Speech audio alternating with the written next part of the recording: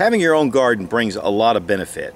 Not only is it healthier, it gives you an exercise, it gives your family something to do, it also helps you to be more self-reliant, especially if you're using heirloom seeds where you can reclaim the seeds. So what I want to talk about today though is heirloom seeds, some of the advantages of heirloom seeds over hybrid seeds, and then from hybrid seeds to GMO seed. When you go to the grocery store, you really don't know the origin of your fruits and vegetables.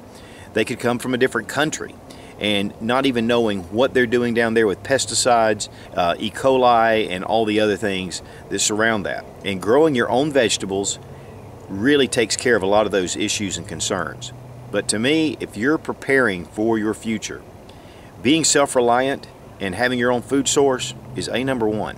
All right, we have a number of heirloom seeds and we have some hybrid seeds as well. And we're going to just talk about some of the advantages, disadvantages, why I think that you should really go with heirloom seed. I'm going to tell you that right off the bat. The number one reason that I like heirloom seed is because you can reclaim the seed. These are open pollinated seeds, and that means that you can reclaim the seeds and that you can pass these seeds down from plants once you grow the vegetables. Now here we have the hybrid variety. And what hybrid really means is that you can take two different plant species, cross-pollinate them, and develop a whole entire different plant. And to bring some of the advantages of the good out of each of the plants. And so really in theory, this makes a better plant. But the big problem with the hybrid seeds is that you can't harvest the seeds, and that if you do, you're going to have a much lesser plant. It'll either be one or the other plants that were developed into this one, and even then they're typically not going to be as good, and sometimes not at all. So really you're taking a chance with hybrid versus heirloom in reclaiming your seed. You're going to have a lot better option with the heirloom, and hence the name heirloom. These are to be able to be passed down not only to your garden but also to your family and friends. Second thing is, these are true to type. What you plant, that's what you're going to get.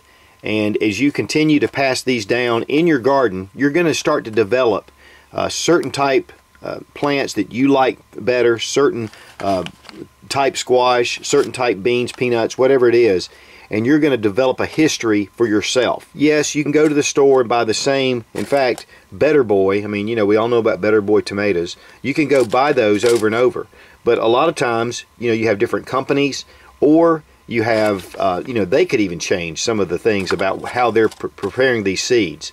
So, you know what you're getting here, and of course, again, you're reclaiming them. Now, a lot of people will say that you spend more money on your heirloom seeds, and that's not necessarily the case. The one thing about buying your hybrid seed, a lot of times they're cheap, a lot of times they're like $1 or whatever.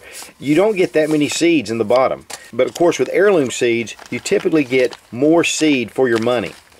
But here's the real kicker. If you're buying heirloom seeds, you buy them once and you reclaim the seed, you don't even have to go back to the store. So kind of like on the same theory of annual plants versus perennials. Even though you have to replant, you can continue to see that plant every year. And so same thing with these. This really gives you a lot of peace of mind. Now if you're buying heirloom seeds from a feed and seed store, one of the things you can do is buy locally proven seed. Now, one important thing though is to talk to local gardeners, talk to local farmers, and see what they like best, what grows the best, what they've had success with, what has not been so good.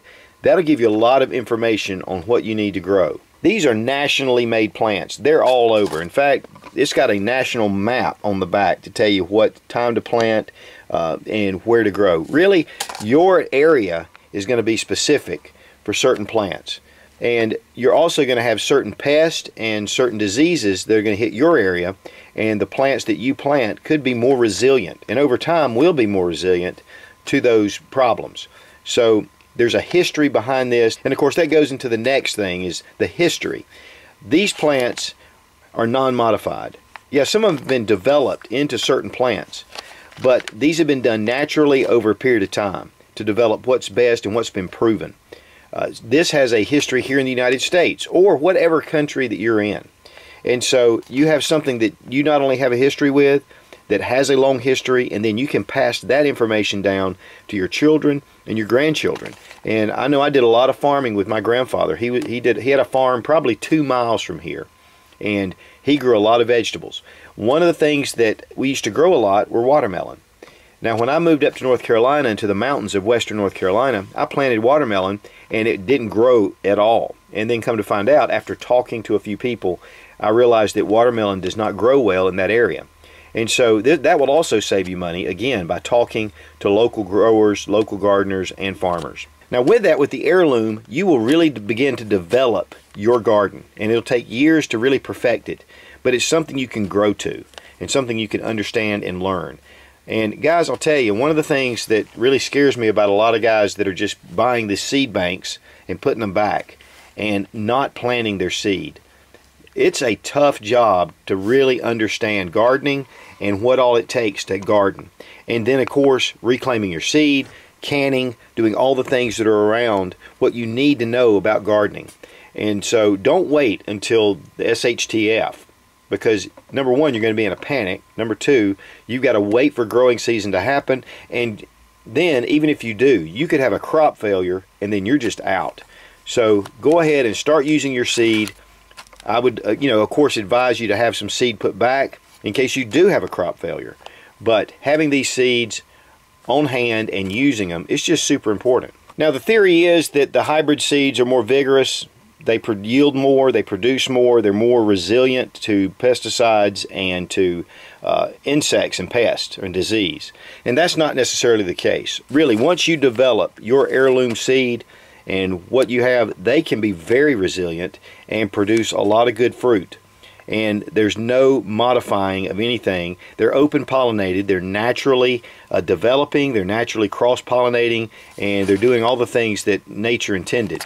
And that's one of the things a lot of times, not necessarily with hybrid, because that's not really an extreme, but with GMO, really getting in there and changing some of the DNA in the plant and playing really with nature.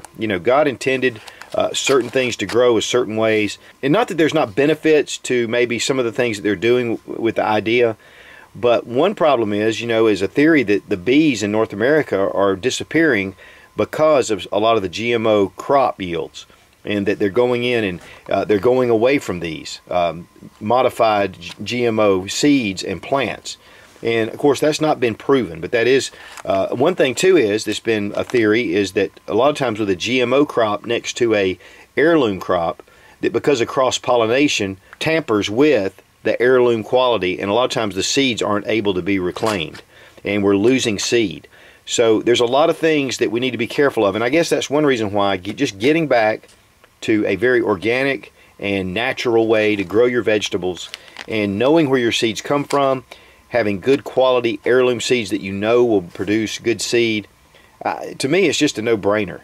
And it could be a little more work at first, but once you get started, it's not really going to add that much. Now, this is my emergency seed bank. This has been in storage in a cool, dry place for a while. I did a video on this a couple of years ago.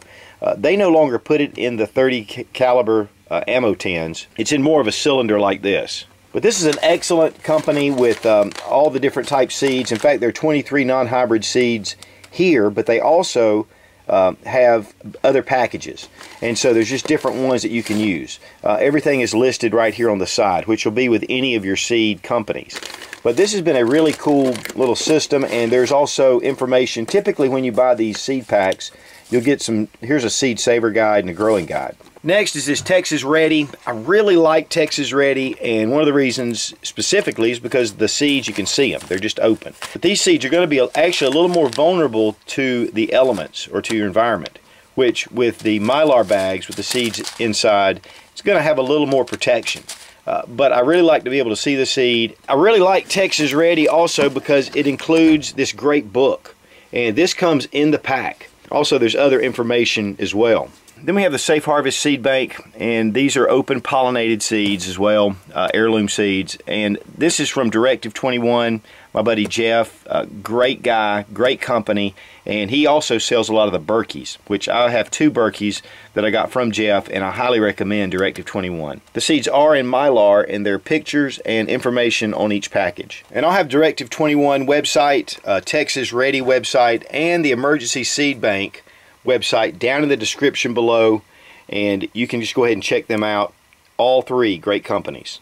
A lot of times people put these back for a rainy day, for an emergency SHTF situation, and they're not using them now. Listen, you need to be using your seeds, whatever they are, now.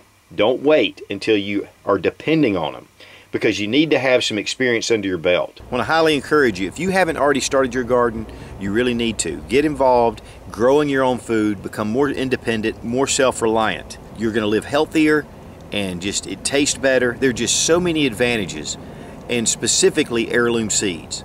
I would definitely recommend that over hybrid and definitely over GMO. Take care of your health, take care of your family, grow your own food, and be better prepared. Be strong, be of good courage. God bless America. Long live the Republic.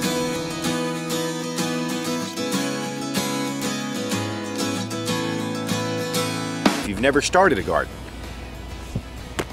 and guys, I'll tell you, to be honest with you, but still the same kind of deal. Yeah, I need to replant my garden so I can go ahead and reclaim these tins. This will be an heirloom with a bunch of ammunition in it. Now I've done it, I got to get out and get my tiller going.